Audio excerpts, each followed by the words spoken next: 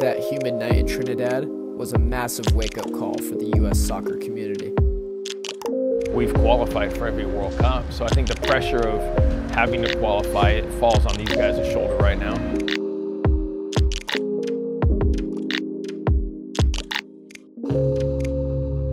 Long distance blast, and it's Alvin Jones!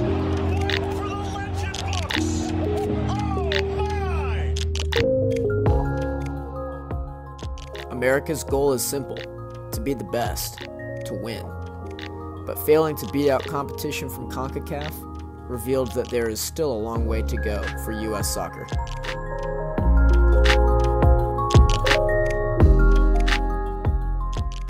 And the discussion after Brazil, Max, was can we beat the Colombias and the Belgiums and the Argentinas of the world? You kidding me? We can't beat Trinidad on a field that's too wet and too heavy?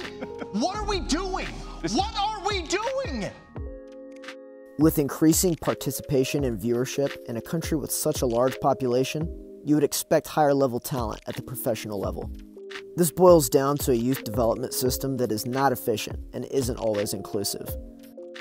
To your question, what is our identity? What is the identity and the message from the top to the bottom? How are we scouting players? What does the developmental system look like? Now, they have made strides in coaching, and they're starting to put these developmental academies in MLS and all around, but we are missing so many different players throughout the youth systems that then make their way up and know what it is to represent the United States. Unfortunately, there is no easy fix.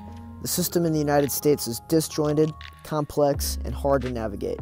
There are geographic challenges such as excessive travel and difficulty developing talent in rural areas. Then you've got the big kahuna, the most hotly debated challenge in U.S. soccer.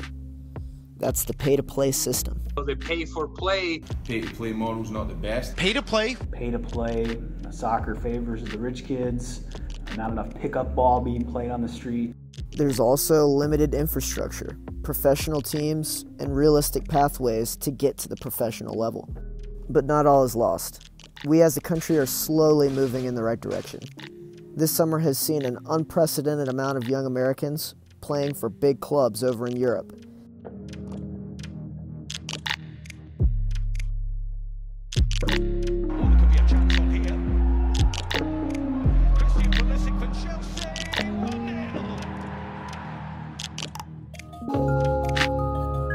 If U.S. soccer can start having the tough conversations and rethinking the way we develop players, the possibilities are truly endless for what America can achieve on the pitch.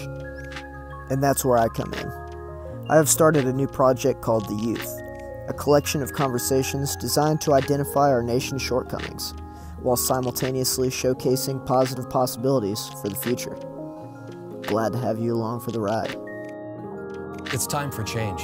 It's absolutely time for change. It's about a system that has to, first and foremost, look at itself and say, why did it fail in this moment?